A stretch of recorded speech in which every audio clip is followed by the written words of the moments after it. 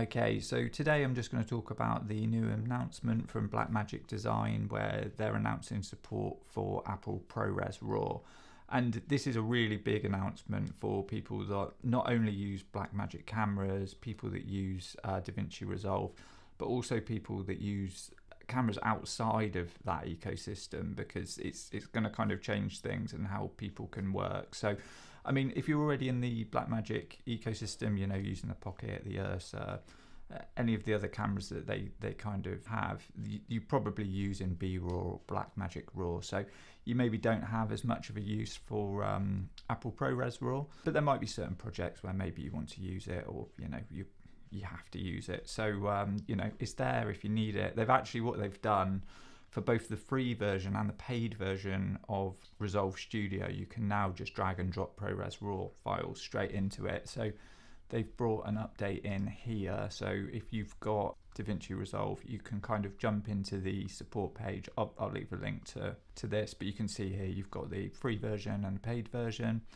And if you just kind of jump in, I'll just jump in on the free one, but they've introduced loads of new stuff. I won't go through everything, but there's a ton of new features in there. You can see they've changed things in like the cut and the edit pages and a little bit of fusion stuff. But you can see here we've got the support for decoding Apple ProRes RAW clips, and like I say, that's in both versions. So whereas before you could make it work, you know, you could kind of like convert the clips and then kind of drop them in, but you know, they tend to be huge files, and doing all of that kind of conversion before even getting into the edit could be a real pain.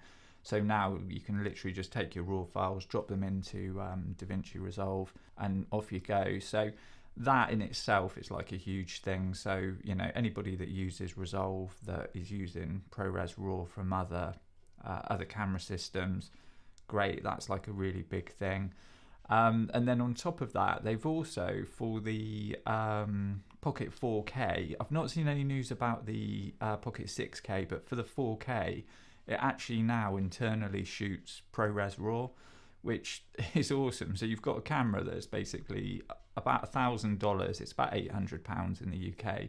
So it shoots internal 4K ProRes RAW, internal B-RAW, and it's, like I say, just such an affordable camera. It's like, you know, that camera now is 7 years old and it still really kind of punches above its weight. I mean, certainly for the price tag, it's a really, really good value camera, like really good. So, and the fact that Blackmagic Studio or Blackmagic Design is still kind of putting out updates like that 7 years on for this camera is quite a testament to kind of what they're doing. So I mean, that is amazing. I was quite quite taken back that they'd pushed that into the Pocket 4K. So that's really nice. And I mean, like I say, because it's a Blackmagic camera, a lot of people might not even be interested by that. But you know, some people, if they use Final Cut or they've got deliverables for ProRes RAW, they might be kind of using that, or you know, they might be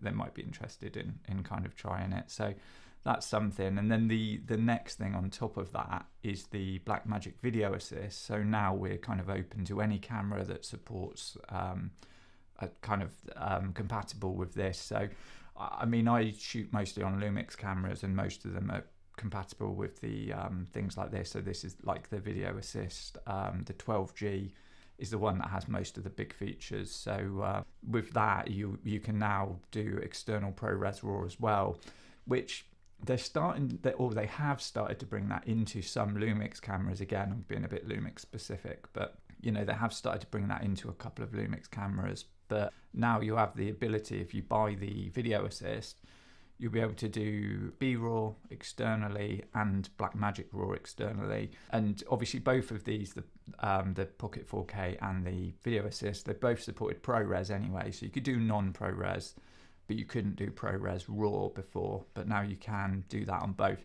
It's worth noting though, actually, the update isn't out yet for this, but the update is out for the Pocket 4K update is out. I can show you that actually quickly. If we jump into cameras, you can see here the Blackmagic camera 9.8 beta is out, and you can see on there, first thing in there, Pocket Cinema 4K Apple ProRes RAW codec support. So that's really good. Like I say, it's kind of like, it's not just if you're a user of, I mean, even Resolve, it's, you know, it's kind of can suit everybody that can use those tools. So you've got like the video assist support. Blackmagic 4K users, I'm sure, going to be happy with that, because that's a really good update again. And yeah, you've kind of got that all around. People that use Resolve Studio, like I say, even the free version, now you've got the option to just pull that in. There are some limitations there in the free version, but you know, as long as you work within those, you've just got an amazing tool for nothing. And if you do go beyond that, you're obviously doing quite high-end work, so just pay for the license fee, because it's only, you know, it's under £300 here, so, you know, a few $100s. That's a one-off fee, and they've just been supporting it for a long time now. I mean, I don't know if that will change in the future, but for right now, it's just like, you can't get a better value for money NLE.